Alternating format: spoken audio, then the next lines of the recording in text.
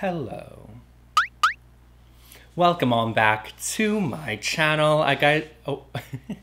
Welcome on back to my channel. I hope you all are doing well. As you know, we have Valentine's Day coming up right around the corner, and even though I wasn't quite planning on doing a Valentine's Day look per se, the look that I did on our model Haley today turned out just so gorgeous and romantic, really, yet sultry and effortless, and I couldn't think of any boy or girl who couldn't rock this on Valentine's Day. So dang it, I'm calling it our Valentine's Day makeup tutorial. So if you want to learn how I created this look right here, then keep on watching. So to begin, I'm prepping Miss Haley's skin with the First Aid Beauty Ultra Repair Cream, and I'm applying this on using the Beauty Blender. She had told me she has pretty sensitive skin, and she even brought the skincare she uses with her, so I figured we use the moisturizer she brought. That way we don't have any surprises. Her skin is used to this product and it works for her. Once we have the skin prepped and hydrated with the moisturizer, it's time to move on to the foundation we'll be using, which for today is the Luminous foundation by Anastasia Beverly Hills. And as you see here on the back of my hand, I'm mixing together both the moisturizer we had used along with the foundation to shear down the pigment before applying it onto the skin with the Beauty Blender. So here's the deal with this. I absolutely love Haley's freckles, so I want to be really careful not to completely cover these up. With that said, we're going to use a very sheer coverage of foundation. To create that sheer coverage, I'm just using a standard medium coverage foundation and mixing in equal part of her moisturizer. And this will sheer out that pigment. As you can see, it has a barely there look to it. It still looks like her skin. She still has that glow from the skincare, but it really just evens out her tone a bit without having to compromise the natural texture of her skin. Next up, I'm using the Too Faced Born This Way concealer in the shade Toffee to bronze up her skin. So I'm not sure if you noticed earlier when I was applying on her skincare, but Haley's body is quite a bit tanner than her face, and that's due to her spray tan. She doesn't get her face tanned and uses makeup to match everything up, which I did the same thing. Something about how spray tans look on the face, they just don't look quite right. So I used makeup to make everything seamless. Now, because I'm looking for a really sheer layer of product on the face today, I'm using a pretty deep shade of concealer to bronze up her skin, focusing on the areas around the perimeter of the forehead, the cheekbones, and nose, areas that the sun would most naturally hit. The reason I'm using a shade that's dramatically deeper than her natural skin tone is because I'm solely using it for the pigment, and the pigment alone, not for the coverage. It's kind of tricky to explain, but basically, I apply the smallest amount of this onto the back of my hand first, and then I work it around with the face brush I'm using so I can manipulate this product into the bristles, and then I lightly stipple this onto the face. Because the dramatic difference in shade, it looks like a lot of product, but in fact, in reality, it's the tiniest amount. And because we're not needing to use a lot of this product, we're not going to end up getting much coverage out of it, which is perfect because we're not looking for coverage, remember? We're just looking for that color pigment so that we can match up her face to her body. And then on top of that, we have to keep in mind that I'm diffusing this out with the Beauty Blender. So not only is the sponge mixing in whatever foundation is left in it from the prior step, but it also is soaking up some of that concealer bronzer.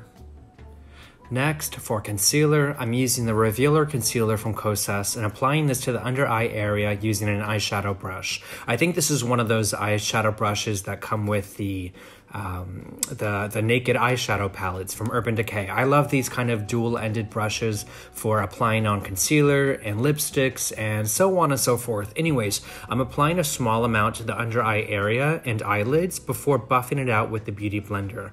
I'm not looking for a dramatic under eye highlight today. I'm just looking to remove any of the blue and red undertones around the eyes with this concealer.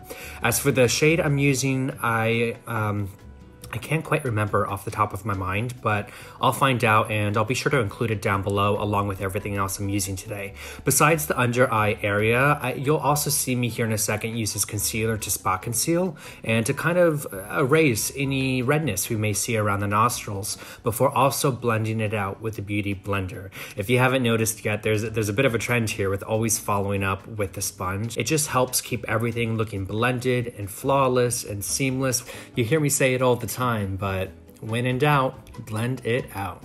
Alrighty, so we're just finishing up here with the concealer. By this point, everything is starting to come together, and we now have her face matching her body. But I want to add a little color to her cheeks before we use powder. So to do so, I'm using the Rare Beauty Soft Pinch Liquid Blush in the shade Happy, and first applying this onto the back of my hand, working a face brush into it, and then applying it onto the apples of her cheeks. Similar to how we applied the contour and bronzer earlier. First onto the hand, work the product into the bristles of the brush, apply it onto the skin, and then buff and blend it out with a sponge. When I do use a sponge, you'll notice me even dragging this up onto the brow bone and across the nose. This just comes down to personal preference, but I love dragging the blush up to these areas of the skin.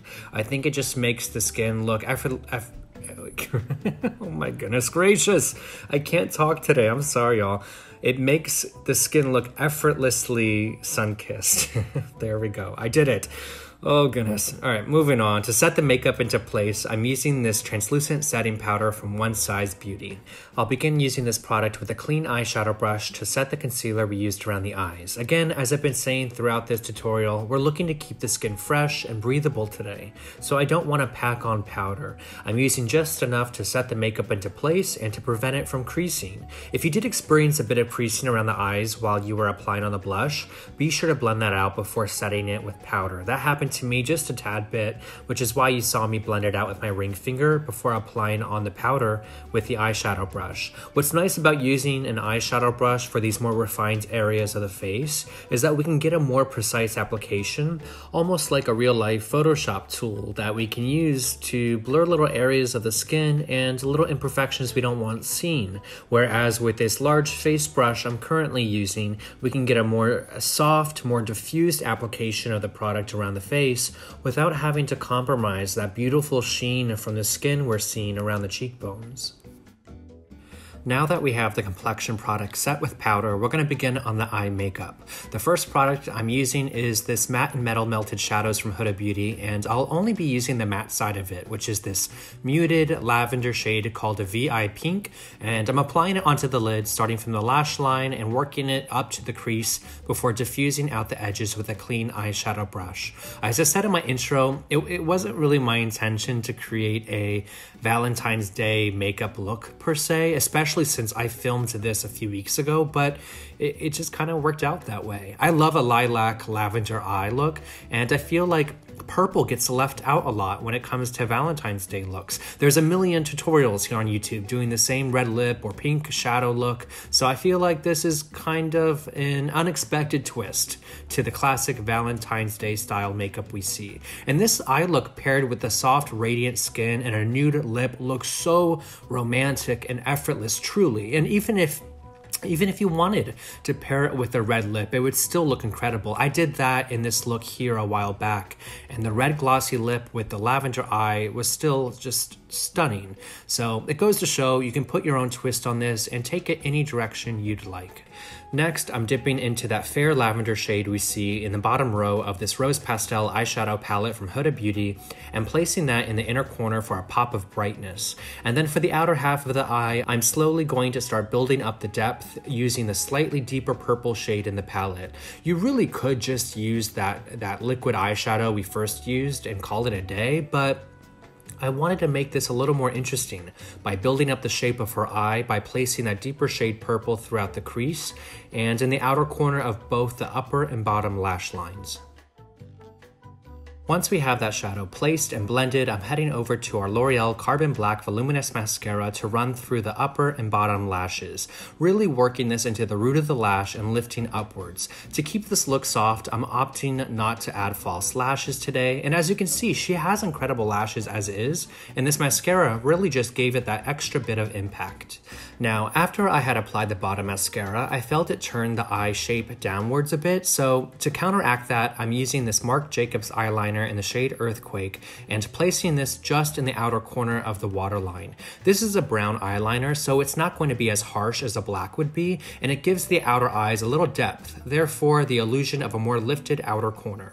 Now with this clear brow gel from Benefit, I'm gonna run this through her brow hairs. So the way I like to use this is by first running this against the brow hairs, as you see here, opposite from the direction they grow in, before then running it in the same direction. And what this does for me is it allows for the hairs to become fully saturated in the gel product before setting it into the place and shape that I want it to be in. Once I complete the other brow off camera, I'm gonna head over to this Illamasqua Beyond Liquid Highlighter in the shade Daze to give her skin a little extra glow. I kinda have a particular way of applying liquid highlighter too. A lot of times when applying on a liquid highlighter with a brush, the bristles kinda dig into the foundation, and when powders mix with liquids, they often create like an unflattering texture on the skin. So the best way to apply this on is by applying a small amount to the back of the hand, dispersing it around with your finger, evenly tap the beauty blender into it, and then stamp it onto the skin. If you haven't seen me do this before, or if you haven't tried it yet, I really think it's going to change the game for you. Give it a shot, it's worth trying out. Okay, moving on, I'm using this lip liner in the shade Suede Rose from KKW Beauty to line the borders of her lips. This shade is really what it sounds like. It's a rose nude shade that matches pretty well with her natural lip color, possibly a slight bit deeper.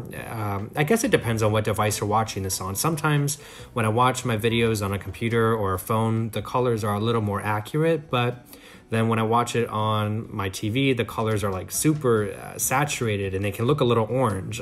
I don't know. Anyways, for gloss, I'm using this Fenty Gloss Bomb in the shade Taffy Tease and placing this on the lips, kind of working that lip liner around to give a more diffused appearance. Especially since I didn't use a lipstick today, I wanted this lip to be settled and not feel like it's being drowned down by 3 or 4 or 5 different lip products. And then lastly, I'm using the Urban Decay All Nighter Setting Spray to set the makeup and to lock it into place, which officially makes this the last step in this Valentine's Day makeup look we created on our naturally beautiful model, Hailey. What's in it for me? Yeah, yeah, yeah. What's in it for me? What's in it for me? Why don't you just let it be? Oh, what's in it for me? And there we have it, kids. I hope you guys enjoyed today's video. If you did, be sure to give this video a big ol' thumbs up and subscribe to the channel. You can also check out more of my work on my Instagram at Painted by Spencer. And until next time, I'll see you soon.